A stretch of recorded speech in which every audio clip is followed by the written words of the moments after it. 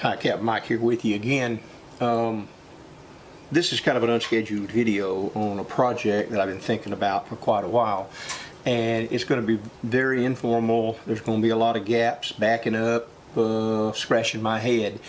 I'll cut and edit as much out of it as I can. I'll try to keep you posted on what I'm doing as I go, this is more or less just kind of documenting this procedure if I can get it to work. And if you guys can gain something out of it and it makes a good video, that's fine. If not, then the public will never see it. But what I'm trying to do is make a ceramic mold, kind of like this. It's going to be a round mold, and it's going to be recessed in places just like these koi fish are. This one has a lot more relief and a lot more detail than I am going to put in it, but we're going after a piece of ceramic like this so that I can put a piece of glass on top of it, along with colored frit in all the depressions. Put the glass on it and fire it, and we come up with something like this. And this, of course, also is highly detailed. Let me get it where I can see you see it, yeah. But that's kind of what I'm after. Don't know how successful this is going to be, but we will start off with a normal stuff of what you're going to need and what I'm going to be using. And of course, first thing you'll need to do is cut you a round piece of glass. It does not have to be 1/4 of an inch, but it does need to be the size you want it. The size will be determined by your pattern, whatever you're going to do. And I would draw the pattern basically to fit inside of a ring cut out of a 5-gallon drum. I'd cut my glass just a little bit bigger than that. This glass happens to be, I think, about 11 inches, 11.5. You'll figure that out yourself. Like I said, I'm not going into great detail on this because I'll get confused. I'm just going to catch you up to where I am, then I'm going to not talk a whole lot, and I'm going to start doing the actual making of the mold. So what we're going to do first is we're going to put our design that we've come up with on this piece of glass. Excuse me. See, I already get confused on the piece of glass. In the case of my hummingbird here, I used just a piece of mirror. It doesn't matter. It's not going to. This glass is not going to be melted. So you'll have your design. You'll put. I use sandblast stencil. I get it from a sandblast supply place here in Elberton, Georgia. I don't know what you would use if you want to duplicate this experiment. It comes in all kinds of rolls up to 36 inches long. It's about a 1/16 of an inch thick. It used to be thicker, but it's not anymore. There are two kinds. There's one kind that monumental drafting houses that use the computerized cutting systems. They have the kind that has a plastic backing, and then another plastic backing that has glue on both sides. This is stuck to that. This keeps whatever they cut out on the stencil from, they pulled the rubber off, but it leaves a backing so they can put it on a stone. Don't worry about that. There's nothing that you need to know about that, but that's what that is if you happen to run into some.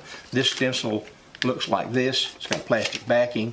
It's thick like that, and it's sticky right here. If you were going to put it on rock, I would suggest you use some of the filler. They call it filler. It's nothing but a latex glue. But for glass, make sure your glass is clean. Cut you a big enough piece to go on it. Then just put this on it, roll it down. Again, I'm not going into all that. That's a whole process. You're going to end up with a piece of glass with a solid piece on it. Then you're going to put your layout on it, and you're going to rub it, and it's going to transfer. This one has carbon on one side and pencil on the other. It's just a drafting technique that I learned years and years and years ago. Again, you can draw on this just freehand. It's fine.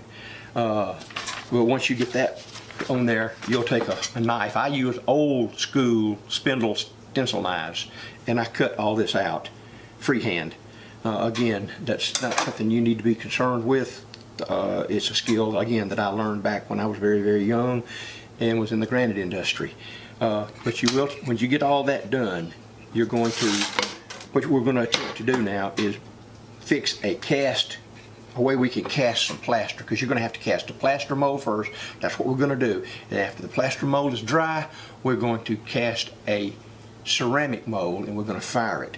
Now, this one here is not cut. I will cut it off screen here in just a second. But if you'll go ahead, and you can see it's about 2 inches. It doesn't matter. It's, you know, whatever you're going to pour your plaster to. If you'll cut it this way with a knife or something, so that you can open it up, it will release from the plaster a lot better. So hang on, and I'm going to cut this, and I'll be right back. I cut this, as you can see, in two here. I use a razor knife. If you don't have one of these for your shop, they come in different sizes. They're really great. They cut plastic well, metal, and all. But what I'm going to do now is I'm just going to take a piece of tape, and I am going to tape this thing. It doesn't take much. This masking tape will work. That's about it. That'll hold it right there for what I'm going to do. And so now you need to roll you out some, just get you some clay. I keep a bunch of this clay on hand. It gives the grandkids something to play with when they're here, and then when they're through with it, if there's not too much dirt and bugs and stuff in it, I save it. So now what we'll do is we'll just kind of line this up as best we can on our mold. Or not our mold, excuse me, our master, or whatever you want to call it. And we'll start to put this thing down using this clay to hold it in place, and to also keep the plaster from coming out. At least that's the plan. Like I told you guys, this here is a work in progress. I mean, I haven't a clue what I'm going to have here. Technically, theoretically, it's supposed to work, but I really don't know. And what I'm going to do when I get this barrier attached as best I can here, I will mix up some plaster. Now, I've got videos on mixing plaster. Everybody else on YouTube's got videos mixing up plaster. So again, I will not bore you with that. I will mix my plaster up off screen. I will come back, pour it in here, and hope we don't have a dang big mess. Alright, I have that more or less done, okay? Alright, let me go mix up some plaster. Okay, the plaster has been mixed and poured, and there are no real leaks as far as I can see, so far we're having a success. It's going to be interesting to see what the impression on the bottom looks like once this plaster is hard. I would have preferred for the relief on my original cutting to be 1/8 of an inch instead of 1/16, and that is something that I will experiment with later on. If this part of the project is a success, then I will take 2 layers of this. I'll glue one layer on top of another and then cut out my design, and it'll be a little thicker. But again, if this part is a failure and it doesn't work, and the ceramic one doesn't come out proper, then there's no need to try to refine it. So we're going to let this thing sit overnight. Tomorrow morning I will unmold it, and I'll let you guys share that with me. So y'all hang on for a while, and we will see how this experiment progresses. While I was waiting for this thing to set up so I could unmold it, I went ahead and took the opportunity to cut out another one. And as I mentioned, I doubled up on the stencil so that it's thicker. You can see there's, well, you can't see really, but there's 2 layers, which makes this approximately 1/8 of an inch thick. And I went ahead and mentioned, you don't have to cut the piece round like I did this one. I just did, but if you wanted to make it square so that it's easier to work with, it's fine. But let's unmold this thing right quick and see what we have and know where we've got to go next. Okay, now we're going to see if let's go ahead and take the piece of tape off that holds this band together, because that's going to make it come apart a lot easier. You see how that did. Now what you can do with this on your square one is you can set it here, retape it, line it up, and then if you wanted to, you could put the put it on just like that, and you still got your mirror. You can take all this off when you're through. But that's just a side comment. Let's see if this thing is going to come off. I have not a clue. I didn't spray it with anything, which probably would be a good thing to do, is spray some vegetable oil on that or something. I did not. I was somewhat in a hurry. Not really in a hurry, I guess. I just wasn't really thinking. Let's see if we can find a better knife to don't want to look like it wants to come up. So it may be I have to go to plan B and re-pour this one with some release agent on it, and we see what happens. Or I could wait for this one to shrink up a little bit, because this plaster will shrink as it dries. So we'll have to see what we got.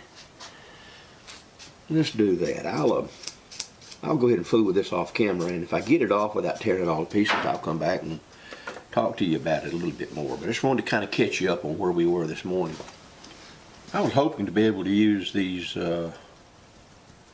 masters. I can't think of a better word to call them, more than once, but I don't think I'm going to be able to. Now this one I may, because once I put this on it and spray it with a release agent, it very well may come out the first time. What I'm going to have to do with this one, I think, is I'm going to have to take and pull up the rubber right here. Can we see this fine? Pull the rubber up and just pull the rubber off of the mirror. And it's been on there a while. I cut this original, or this master, I cut it out quite some time ago. It's sitting over there in my way, and yesterday I just decided I would go ahead and work on this project a little bit. So it stuck better than this one would be. The fact is, the glue on the bottom of this stencil is right tacky. But if I can get a purchase on it without breaking the mirror, it will come up. But this is single strength mirror, where this is 1/4 inch.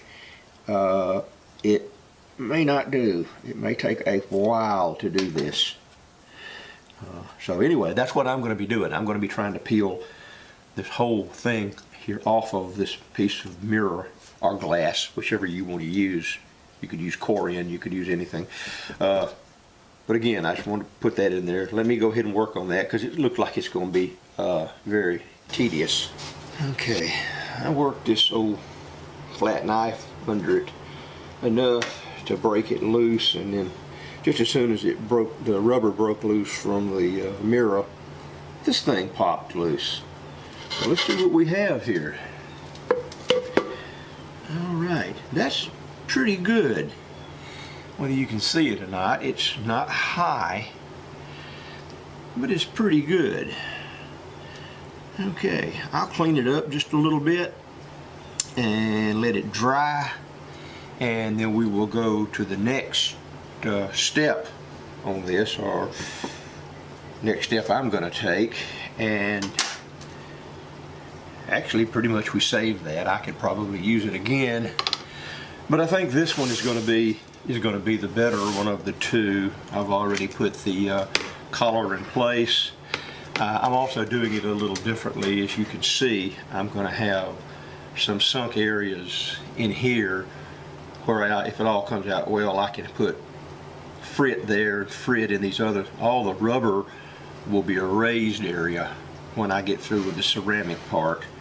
So I'll go ahead and pour this one and get it ready and drying, and then this one's drying, and it'll take a while. It'll take probably a week or better for these things to dry. In the meantime, I'll contemplate my next move, and you know, we'll continue this saga. So it's kind of, if you're interested in this, just kind of stay in here with me and we'll see what we got. And I greased this mold up here. You can kind of see what I did. I used a little vegetable spray and brushed it down real good. And I have my excuse me, my plaster already mixed. So we'll just kind of pour it in here very slowly so that it moves over the mold in a fashion that does not encapsulate as many bubbles as normal.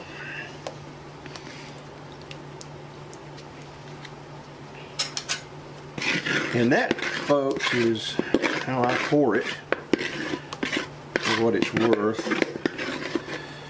Alrighty. I jiggle it just a little. Any other bubbles trapped down there will come out. It causes the surface here to be flat also. Alright. That one's poured. We'll wait for it to set up. Okay, we're ready for the next phase of this little experiment right here. I have unmolded both of these plaster masters, if you will. This one, of course, was the first one that I did, and it was only about a 32nd of an inch thick. It's really not thick enough, but we're gonna continue to work with this one. I have not cleaned it up or anything like I did this one, but it came off of the mold just fine. I just had one layer of this sandblast stencil, and this one I cut another one of these out right here, but I double layered the sandblast stencil, so it gives me not quite an 1/8 of an inch, but it and I also changed the format from this being all sunk to pretty much just lines here, so that when I make my master here, which we're fixing to try in a minute, not my master, excuse me, my ceramic, it'll give me a different effect. So with this one, I took a little tool like this and I went around all the edges and rounded them off, because it makes the ceramic release a lot easier from this master. Now what we're going to do next, I took the same piece of plastic that I used to make these, and this time we're going to use it for another mold. But as you can see, it doesn't come together again. There was a little expansion on the plaster. So what I'm going to do to hold it, this is my first attempt at doing this anyway, is I have a rubber band, a great big rubber band. I use these on my two-part mold, plaster molds that I do ceramics with. And I'll put it on down here a ways towards the bottom, so that it'll hold it nice and nice and tight. And then I'm going to take a piece of clay, and again, folks, this is the first time I've done this, so I don't really know if it's even going to work. But we'll push the clay in here as a dam, and then put just a tad more.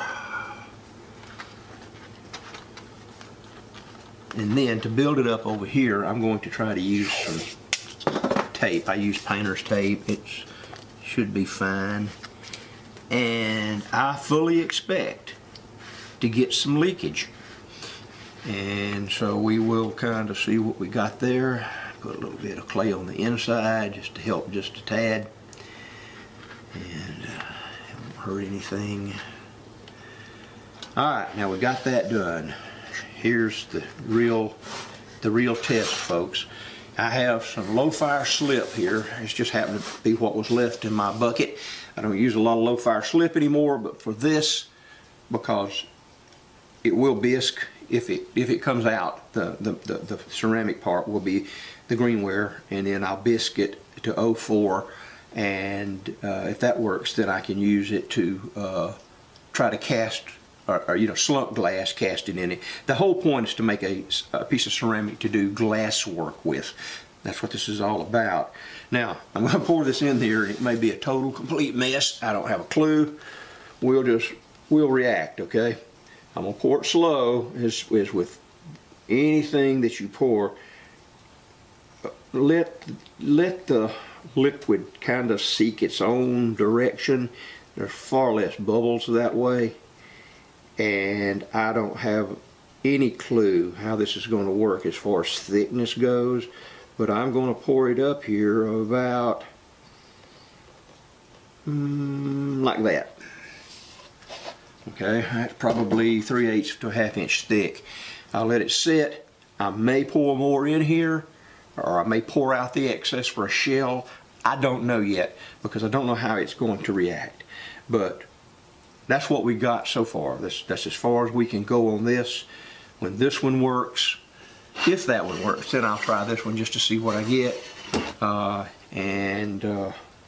report back to you. It'll take a couple of days for me to take this out. So I'm going to let it set up. I'm not going to disturb it. And I'll be back and we'll see how this project goes. Okay, I unmolded this piece here. It's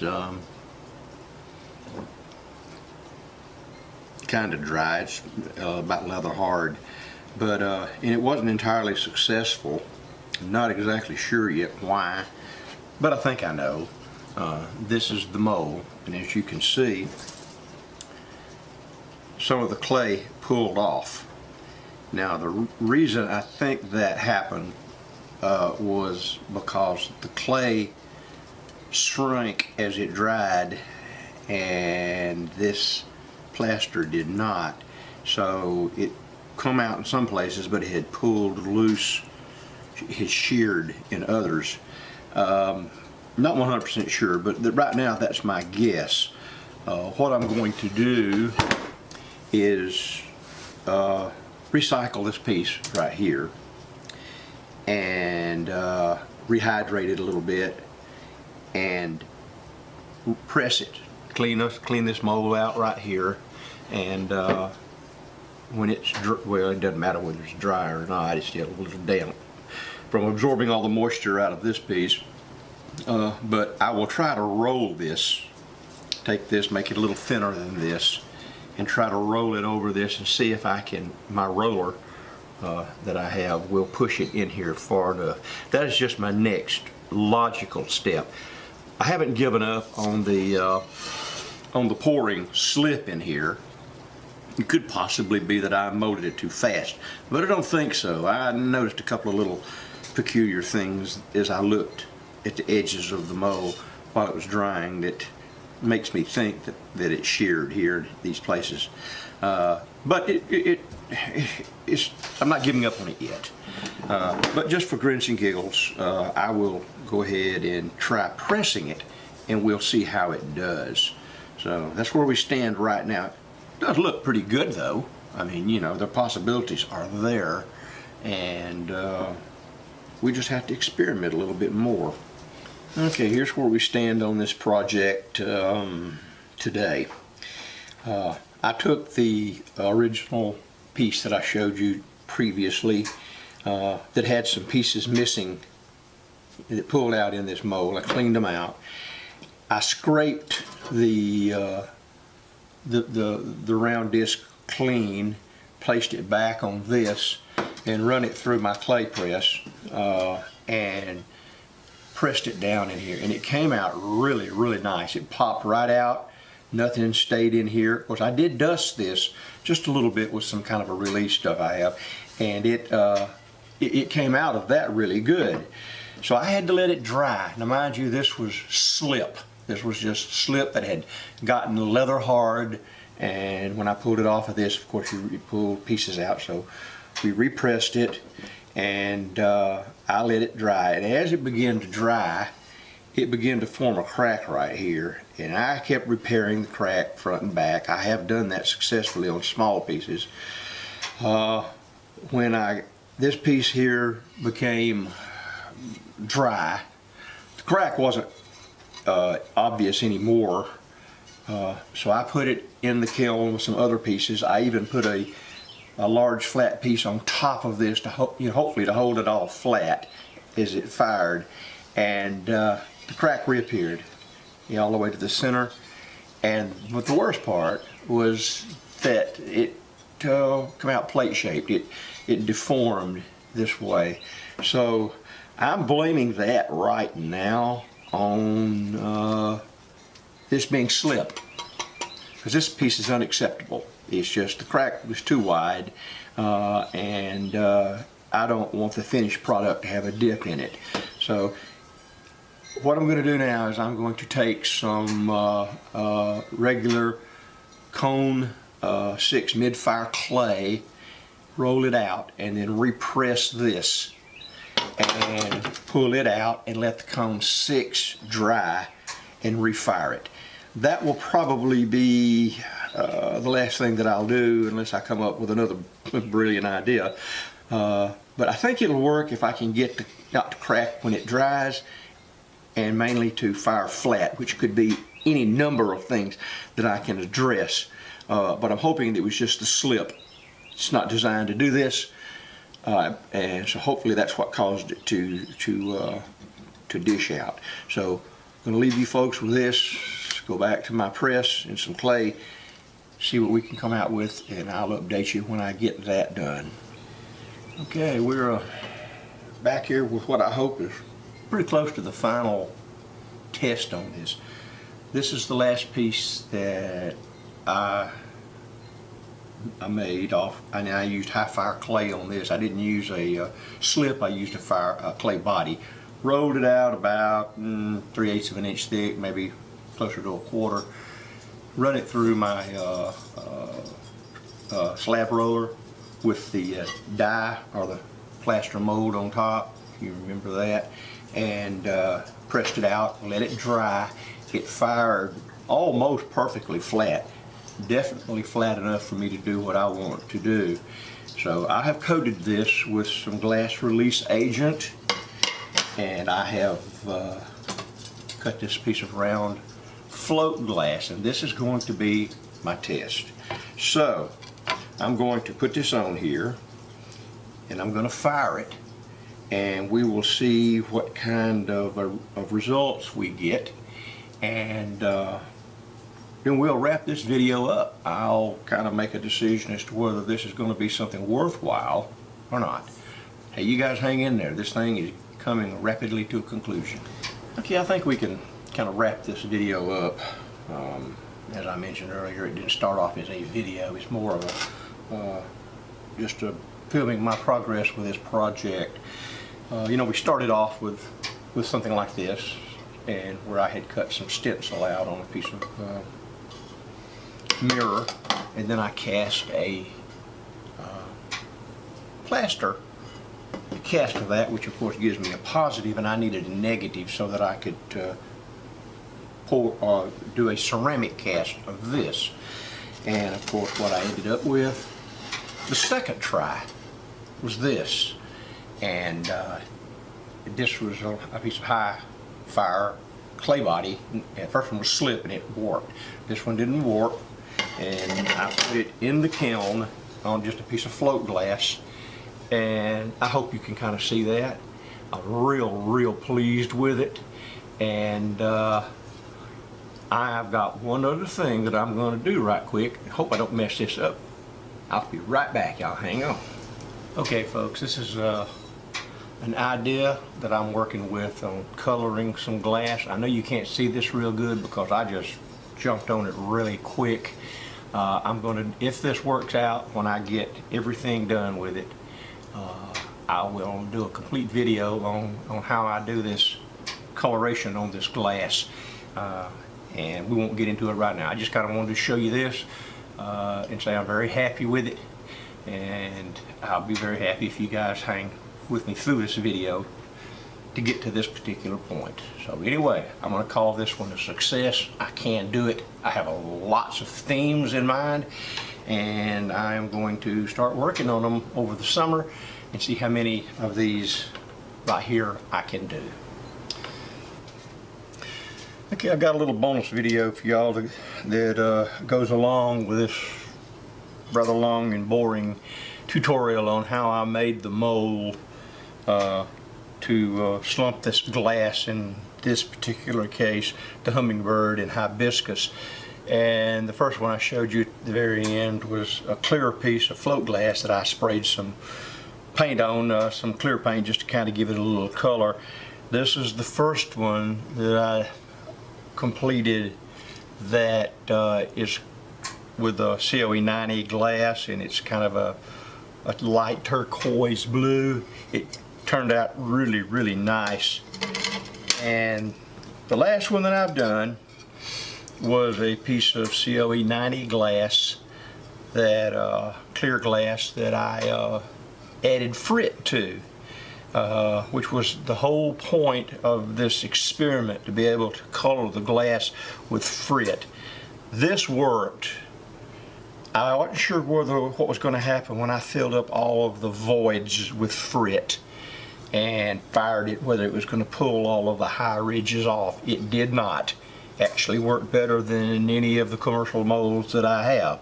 So I'm really pleased with this, and I look forward to making several others. I have some in mind, some koi fish, some goldfish, and a flamenco mold. So if I deem them worthy, think that someone might care, I'll show you those when I get them done.